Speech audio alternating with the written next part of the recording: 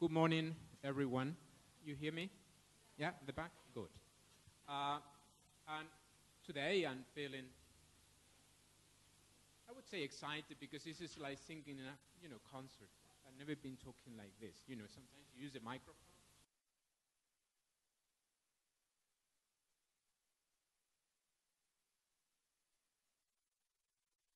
No part of me that I'm a colleague of Elena from long ago, and I teach in a secondary school in Córdoba, but I've also been doing teacher training for many years, okay? Just a few comments.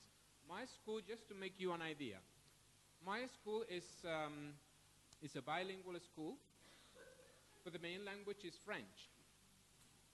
So the students who follow the bilingual program in my school do French as the first language and English as a second language. But we have 5 feeding schools, okay? One of those feeding schools is a French bilingual school. Another feeding school is a German bilingual school. And the other 3 schools have no program. They do simply English as a foreign language. So our students, when we get the students in Primero de Eso, they are better in the second language, which is English, than in the first language of the program, which is French. Only about 20% of our Primero de Eso students know some French. Okay? So it's a kind of special bilingual program, because when they get to a good level of French, is by the end of the 3rd year of ESO or 4th year of ESO, when they get like a balance between the first and the second language. So for us, it's very comfortable being even the second foreign language teacher, because I can do whatever I want. They are quite good. Okay? So, I live in the 21st century, and I use technologies, but I'm not technology crazy. So I use it. You will see that my colleagues are a lot more technicians than me. So what we're going to do today is very much of hands-on. Okay? What we're doing today is something that I do with the first year of ESO students. So you can translate many of those things with the quinto and sexto de primaria, because it's quite similar. Okay? It would be risky for me to say that you can do the same with primero de primaria. But what we're doing is very well, you can do it very well with the 5th and 6th years of your school students. Okay? Can you read the quotation there? It says, arriving at one goal is a starting point to another. The reference is 1916. I am a little bit mad, but not 100%. I mean, using a quotation, 100 years old. But it's John Dewey. You know John Dewey? Have you read of anything from him? John Dewey. If you're doing like learning by doing, experiential learning, project work, so he's one of the fathers, one of the founders. Okay, John Dewey. And the quotation is very nice because it connects what we are doing today. The end of one of our speeches is the beginning for something else. You can apply that quotation to many parts of your life, but you can use it a lot for education. When you arrive at one goal, it's just the beginning for another goal. Right?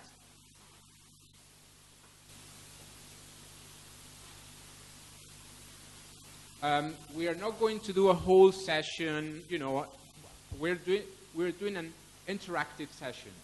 I am not talking for very long, I'm talking for a few minutes. You will be doing something, and then I will be back, and so on, okay? So the first thing that I want you to think about, this is just very brief.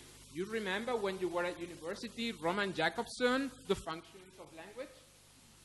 Yes, kind of, yes. When you were in Primero de Eso and you have to study these functions of language and then Lingüística General and so on.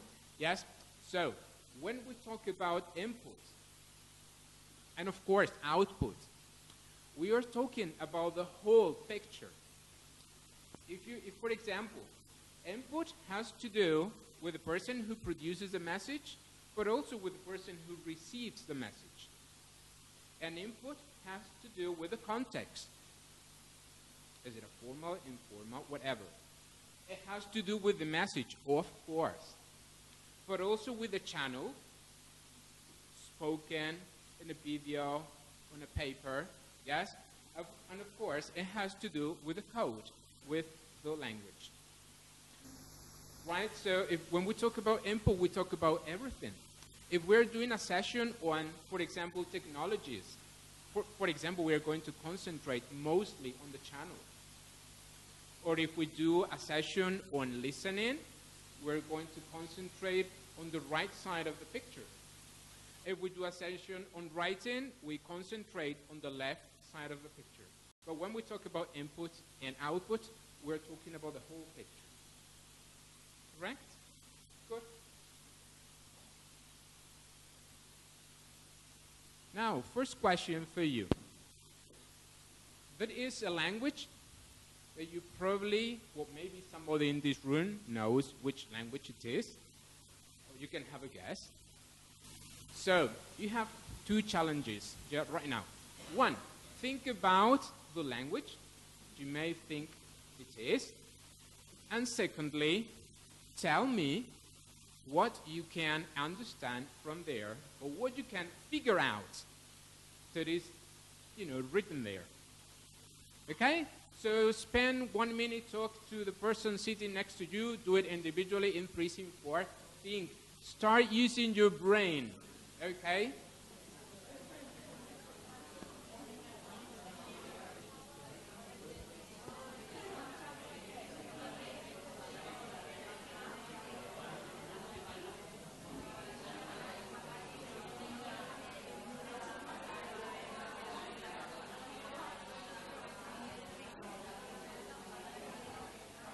I will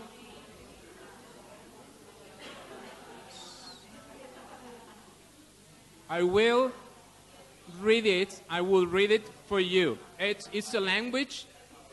It's a language which is pronounced, almost 100% as you write it. So it would go like Sohar Funin Fakari Shipen, Shamfakwari Shipeno, Heuluk Nuda Fameva.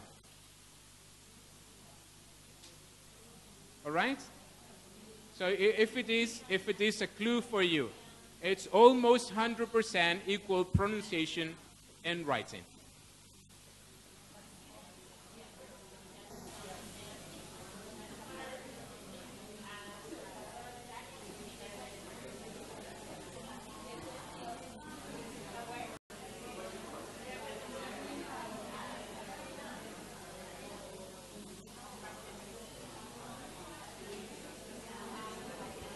Okay, now, can we do the technique, because you are almost 50 or so, can we do the technique of, putting our hands up, so that when you see the hand up, it's time to calm down and start listening? Yes, because of the... Right, any guesses? What language is it? Maybe Esperanto, Arabic, with the European translation. Esperanto, Arabic, Romanian, Dutch,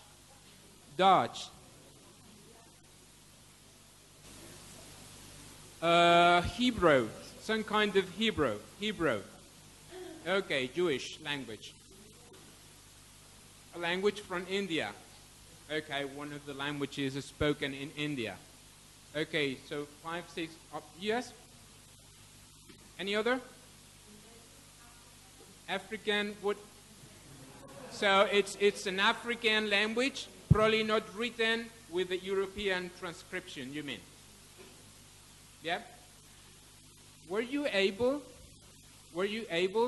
to understand, or were you able to infer any rules from there?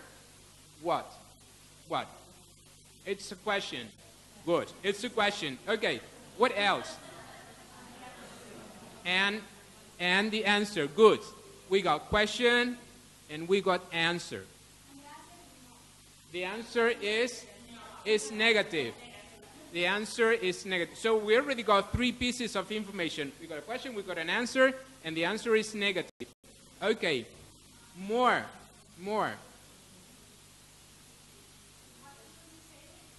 It has to do with sailing. It might be. Okay, it might be. Were you able to identify 2 people?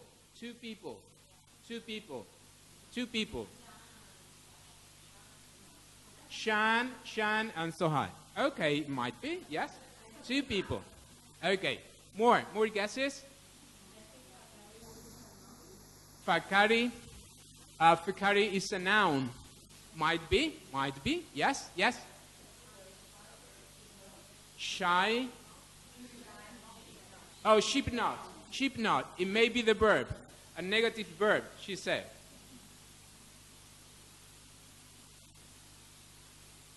You want some help? Yes, a little bit of help. Okay. So the first word means, oh, where? And then Fakari is a noun, correct. You said a noun. Somebody who said you said a noun. Okay. A noun that means people or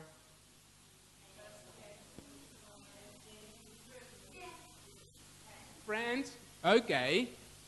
And sheepen? Go. Good. What is wood?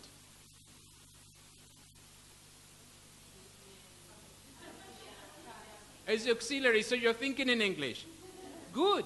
You're thinking in English. So you find an event and you say, oh, this may be the auxiliary verb. Okay, good. Like do or did or can or whatever. Okay. What about nin? Is a preposition?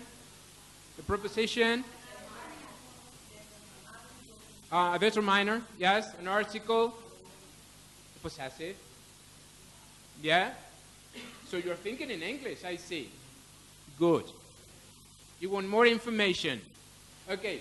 You have already decoded the question. It would be about, how would you translate it? Where people, friends, go. Good. So what about the answer? Can you figure out what the answer is? People go.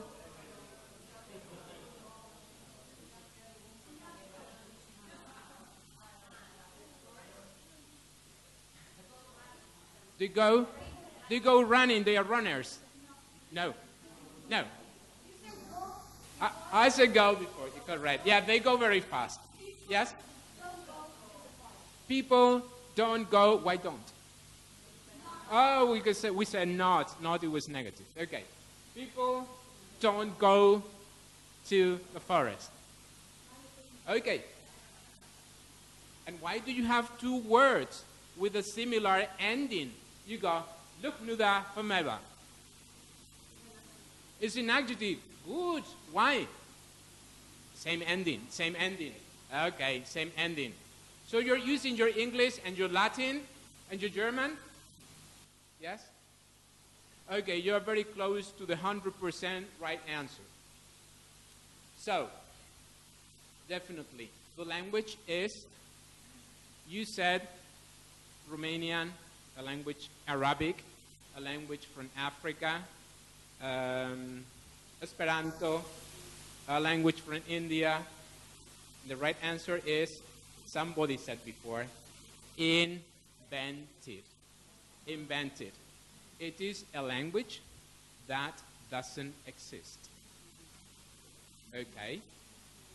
Right? The meaning, when I wrote it is, where do your friends go? Okay? My friends go to a shady forest.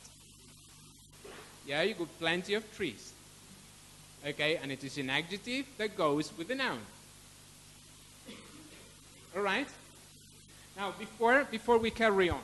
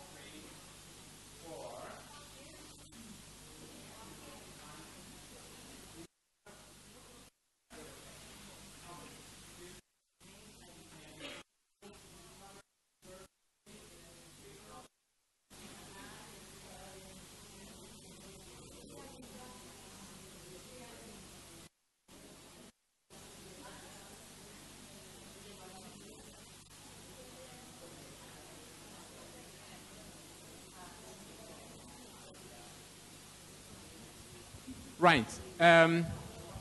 The handout, as you can see, is very simple. It's very simple. Yes, I didn't have much time last night to, no. It's very simple. So the idea is that you got like 3 columns, and what I did is to design something simple so that you can take some key ideas, main ideas from every exercise that we are doing. So at the end you get like a summary of the whole session that you can use in the follow-up activity you have to do afterwards. Okay, but at least, you know, you can take some notes with the main ideas from each activity. And at the back, if you look at the back, there is a short list of references of the books. Many of them are very well known, you know, but I have been having a look at those on purpose for this session today. Okay? Now, so what can we learn from this first activity? Our brain always tries to decode whatever comes to us. And we always are able to accommodate that new knowledge into our mental scheme. Because you have been able to say quite a few things. You were able to analyze, to find pieces. So you were accommodating the new content, which was stupid. It meant nothing. It was an invented language. But you were accommodating what you found into your mental scheme. So that's important. Our brains are, you know, capable of doing more things than we actually are aware of. So when students find or get a new piece of input, they listen to whatever, they always try to analyze it and find patterns and identify pieces they already know and try to accommodate the new thing into their brain. Okay? So that's a, you know, very first positive comment. We can learn even from the most difficult or the most challenging situation. Okay? Now,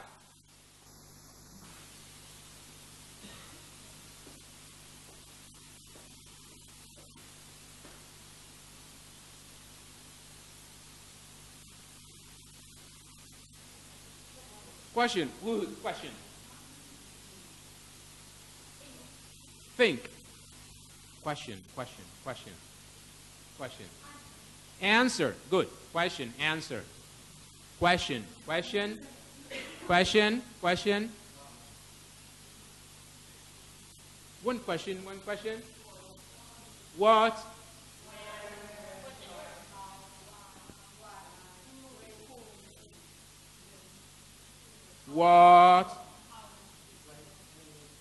What am I going to do? What am I going to do?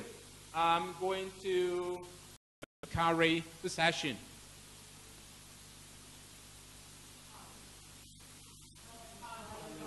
How are you going to do it? I'm going to do it with the computer and the mic.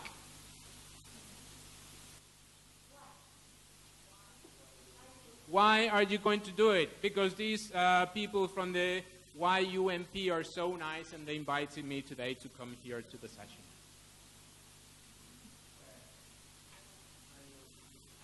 Where are you going to do it? Here in this beautiful room. Yes? Very comfortable. Yes?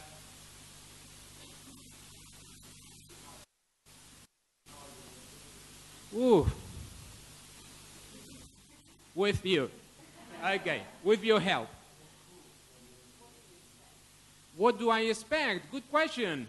I expect you to get a lot of input from me and some output from you.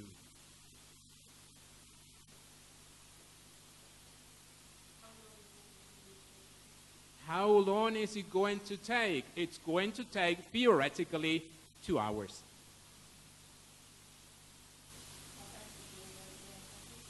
What am I doing after the session? Having a little relax and listening to my next colleague.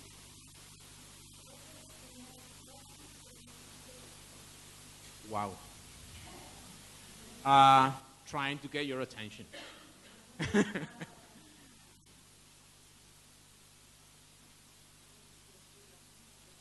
What is my field of expertise? I don't know. 27 years of teaching. Yeah.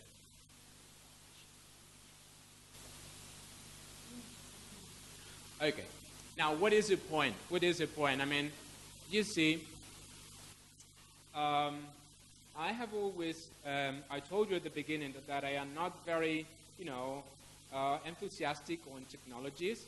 I am more hands-on and on whiteboard or blackboard, whatever there is in the room. But I am also,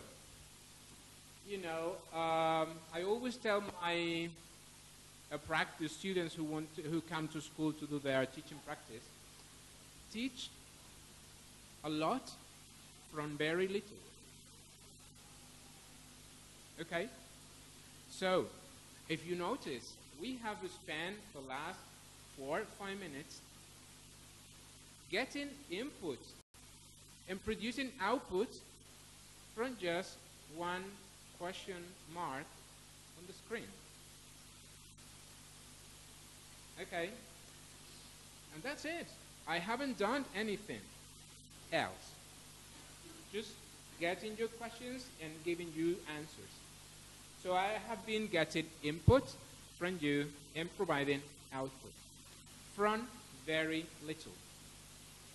So what we learned from this activity, take advantage of what interaction gives you every day.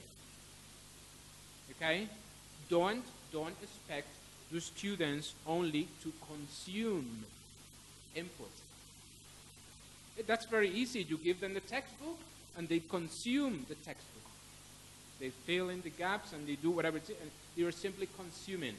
But they are not producing. Okay? One student produces some kind of output. You were asking me questions. That was your output, and that was my input. Okay? So take advantage of what interaction can do for you. So try to make your classes very communicative. It doesn't matter what you talk about or how you start with it. We have started with just one simple question mark, Okay? And we have been doing 4 or 5 minutes. Of course, at our level. But they can do it at their level. I didn't want you to ask me about the session. I was probably expecting other questions, like where are you from, or how did you arrive yesterday, or what did you do yesterday evening? I mean, okay, I was expecting just questions. Okay? So take advantage of interaction as much as possible.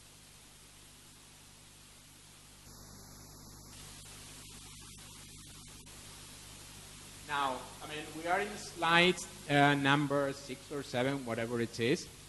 And this is the outline of what we are doing. You can figure out. So, the starting point is that we think, or all the students simply as consumers of input.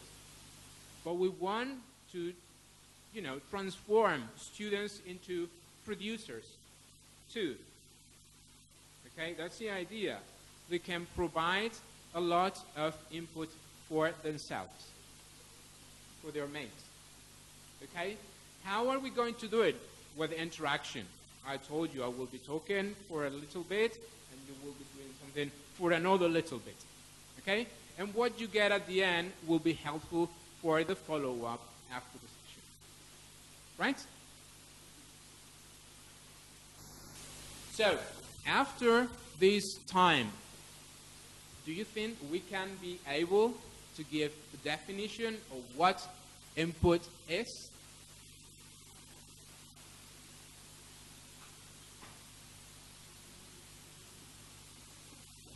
What is input? The information that we get.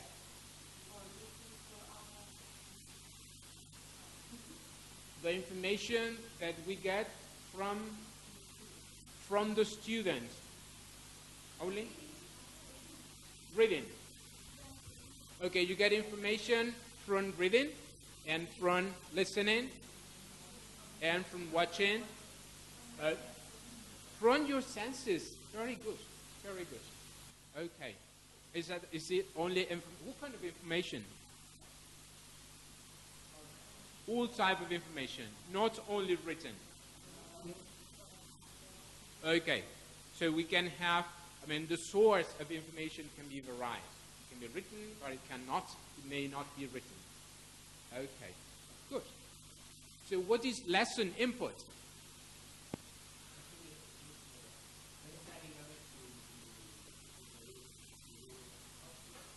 What we require in order to produce output, correct, in a classroom context. Good, good. Well, these are more or less appropriate definitions, okay? What is input? Whatever gets to our minds. And it can get to our minds through our senses, not only through our eyes, okay? In the shape of language or images, or. And what is lesson input is the same, but, what is the information that we provide the student so that they can construct meaning. Correct? Good.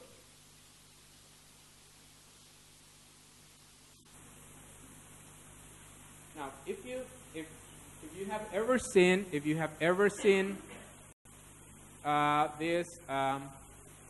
this shape, okay?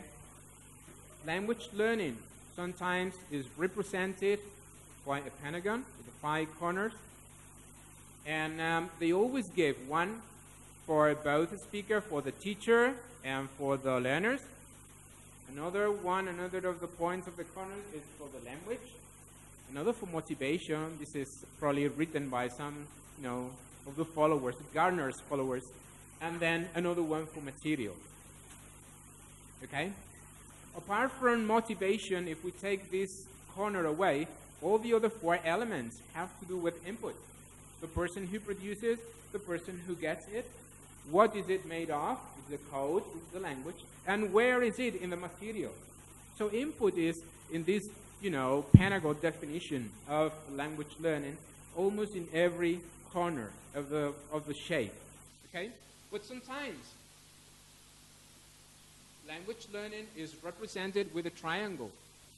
And they get rid of a couple of elements. So we only have people and language. And then we have input everywhere. Okay? And the code, and the person who sends the message, and then the person who decodes the message. So input is almost everything. Right? Good. Okay, and now it's your turn. Right? Now in 3s or 4, okay, more or less. I need from each group 2 pieces of paper. Okay? And 1 piece of paper. Okay?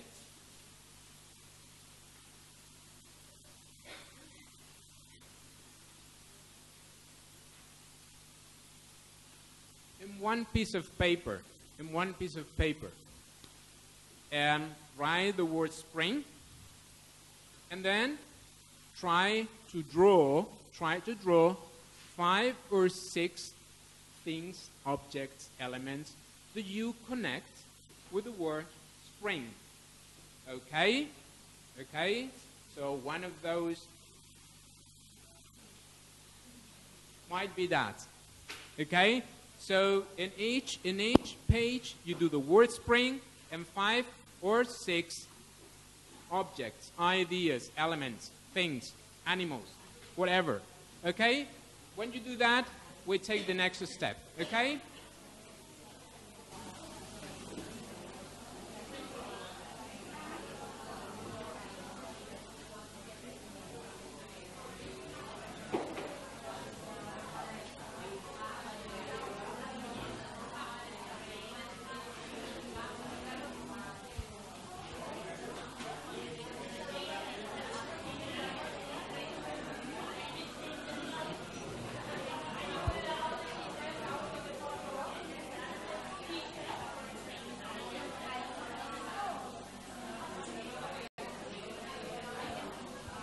Drawing, yes?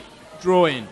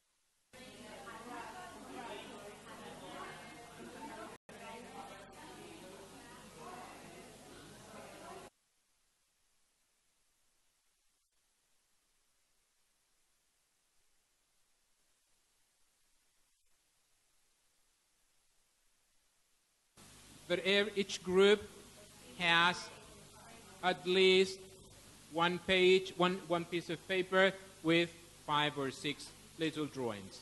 Correct? Okay. Now, can you tear it from the beautiful notebook? Yes, because we're going to use it with another group. Can you tear it? Tear the page from the notebook. Right? In 1 per group. Correct. 1 per group. 1 per group. Yes? Now, in a second page,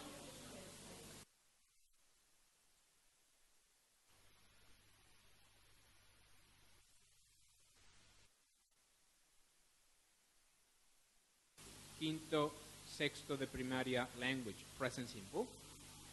Sentences with a gap. Okay? And the word that should be in the gap is one of the words that represents, that is represented by one of your drawings. Okay? So in the second page, write 5 or 6 sentences with gaps. One word gaps. In another page. Not in the same one, in a different page.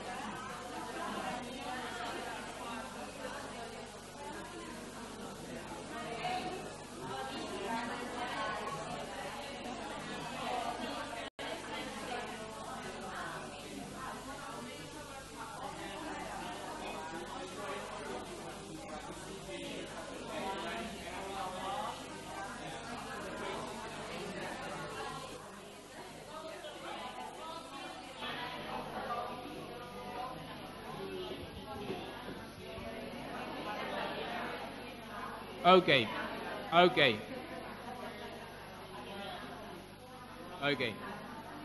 You and I told you to look at my hand up. Thank you. Now, so I said 5 or 6 sentences. I mean, if you got 2 or 3, no problem. I want just to have an example. Okay? Now, next step. Can you pass your drawing to the next group? So can you circulate only your drawings? Only your drawings. No, not yet. Only your drawings. Circulate, pass your drawings to another group. Swap your papers. Okay? Okay? Did you pass it to another group? Your drawing. Pass it to another group. Can you swap your drawings? You got a different one? Did you swap it? Did you? Good.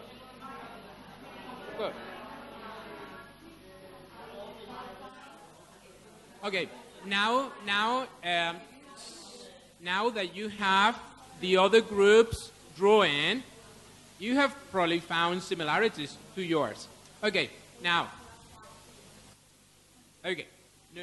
can you now, with the new drawing, can you write, just as an example, 2 or 3 sentences, complete sentences, where some of those words are included? Now write 2 or 3 full sentences, including one of the words or 2 of the words that you got in the new drawings. So each group needs a drawing. Here you got one.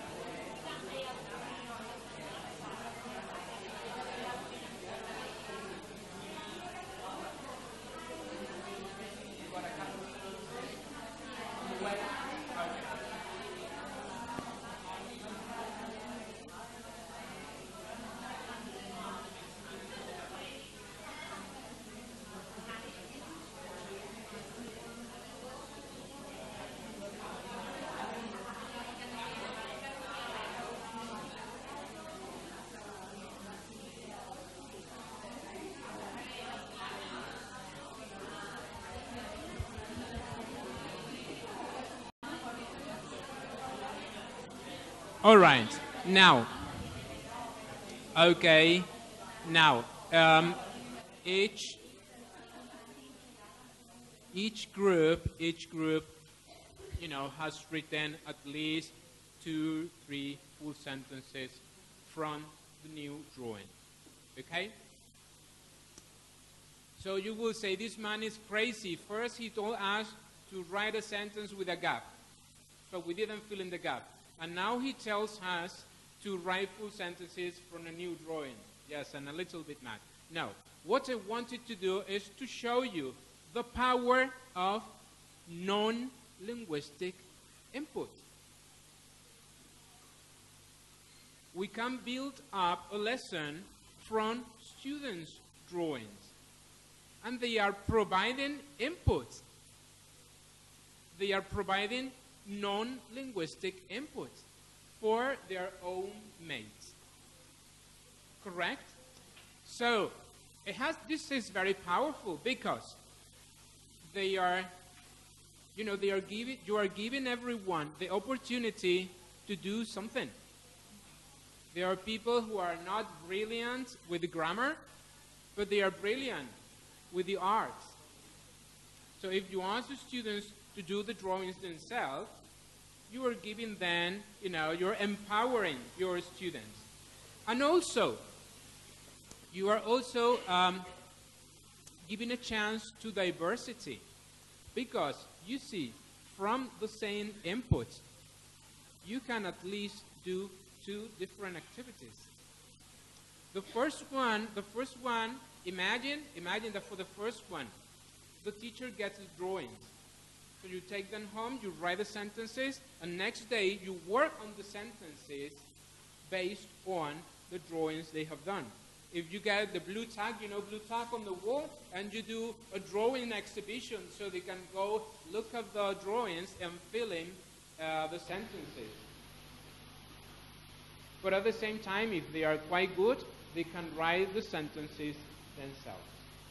Okay, so non-linguistic input gives you plenty of opportunities to work at different levels and, you know, to make a little bit happier everyone in the class. Okay, usually students who are good at arts don't have the opportunity to show how good they are. Okay, so let's give non-linguistic input. Let's give images, you know, the power they make. Right? So, we said that there is, of course, linguistic and non-linguistic input. And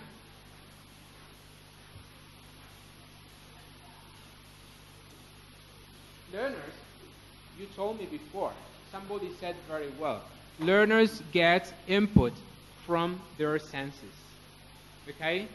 They can read text, they can look at images, photographs, posters, they can listen to audios, whatever, and they can watch video, audio, pictures, and images together. Films, movies, TV. Okay? Because of that, we could say that at least there are 4 types of input. Would you be able to say which are those types of input? We can say that there is visual input, good. Oral input, yeah, or yeah, audio or yeah, what?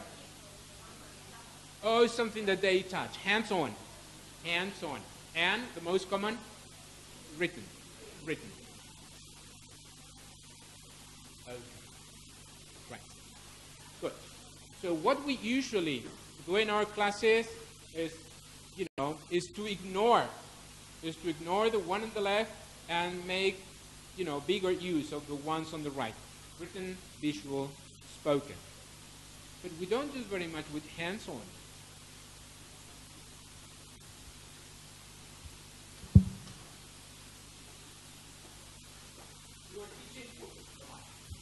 You're teaching math or social science, and you know, what do you have to teach? What? The time. Very good. The time. So, the time.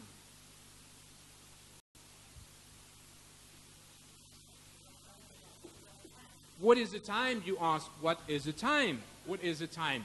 And you answer, there is just no battery, so it is not working. It is, whatever it is, 10:30. Okay. Now, you can learn about the time in a watch. Is that a watch? Oh, you can learn about the time in a watch or in a clock. Good. In order to read the time, to know about the time, you need to... Oh, 2 hands. Good. A short hand and a long hand. Very good. Can you see the short hand and the long hand? Okay. One goes very fast, correct? Very, very fast. With this? The long one. Okay. And one goes slower, and that is the short one. Good. Good. Good.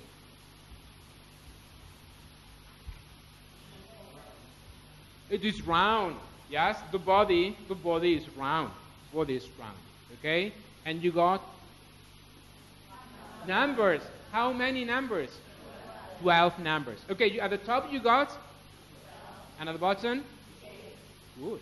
Good. Okay. This clock is round, and it is green. Oh, very good. This is the base. Good. And this is flexible because it has spring. Has a spring. Okay. Good. And also this little one has 2 horns. Horns. Oh yes. And this watch is from abroad. Well, yeah, might be. It's from China. Yeah. It's from Pamplona, because there is San Fermin. They were running the bulls and they bought it like a souvenir. Yes. Yes. Good. It's from home. Yes, I took it from home to show it to you. Okay, so it's my watch. It's my clock. Okay, and I remember when I bought it. I remember when I bought it. Yes, and I bought it in Fermin, in a new shop, in a IKEA. No. Okay, right. So we are teaching with the hands-on input.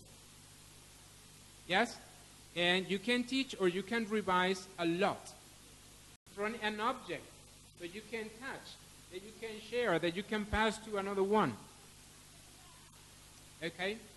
And when you use objects, you are not only learning or revising language, vocabulary, but you are also activating all the parts of your brain which have to do with your memories, with your feelings, with your emotions. You remember where you bought it. You remember, for example, how you felt when you got it. Or you remember a special occasion. You bought it in San Fermin, so I remember the trip when I went to Pamplona and I bought. You know, when you use hands-on input objects, you activate all the parts of your brain. So we shouldn't ignore that. And that is also another part of learning.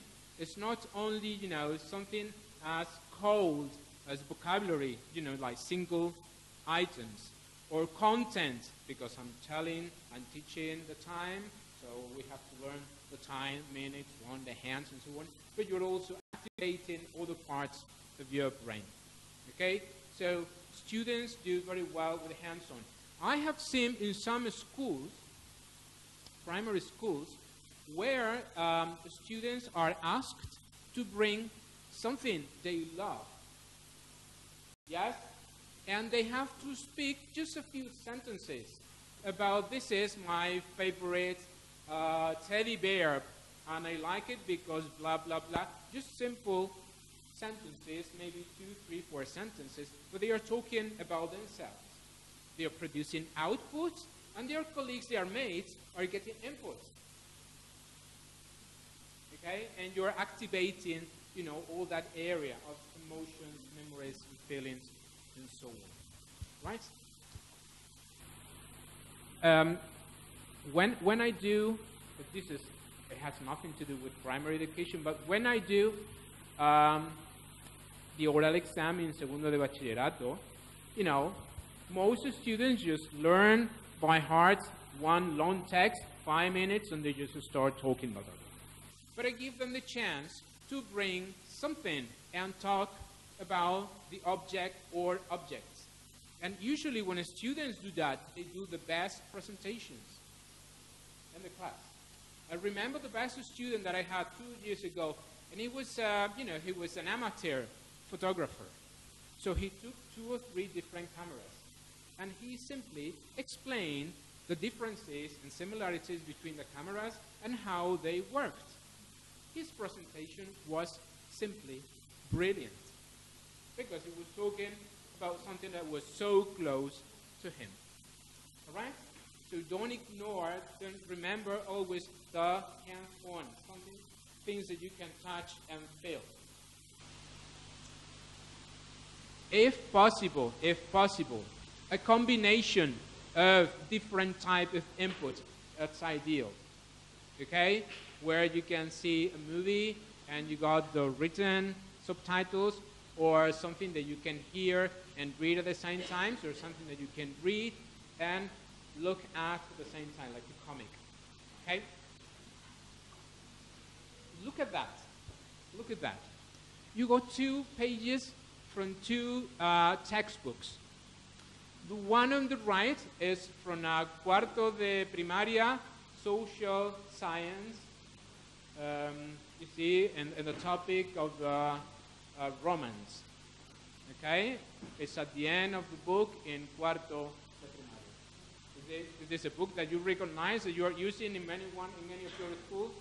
No? Well, there's the Romans in a book in cuarto de primaria. What can you see in that page? What can you see in that page? Plenty of text. Correct. There is plenty of text. And very little pictures. So that page is aimed for 10-year-old students. Motivating? It favors understanding? Very little. Look on the left. It's a photocopy, it's a page, sorry, from a textbook that has been very popular in segundo de bachiller. It was one of the collections from Oxford. Okay? Even though it is for segundo de bachillerato, look how rich the whole page is. Because there is a combination, a very rich combination of very specific vocabulary for law and justice, but with plenty of drawings. So understanding is very easy. There is a lot of implicit content in the whole page. You see, simply by looking at the drawings, you can almost infer everything you need, or you can follow the story. Even though you don't read the text, you can infer the story. Okay? So look at this, and it's also so funny. Can you see? We're going to spend 30 seconds. How funny these drawings are. What can you find there? Look, tell me. It's funny. I like it. I love it. It's one of the best pages I have ever seen. It's 1, 2, 3, 4, 5, 6. It doesn't go across, but it goes down. 1, 2, 3, 4, 5, 6. Okay, so the story is 1, 2, 3, 4, 5, 6. Look. You see? Can you identify those type of shirt, black and white? How was it? Traditional, uniform, prison uniform. when someone was in prison, they used to wear in the past this kind of sweater with black and white stripes. That's so stupid. You are going to commit a crime, you are going to rob, to steal something, and you wear like a criminal, as if you already were in prison. That's crazy.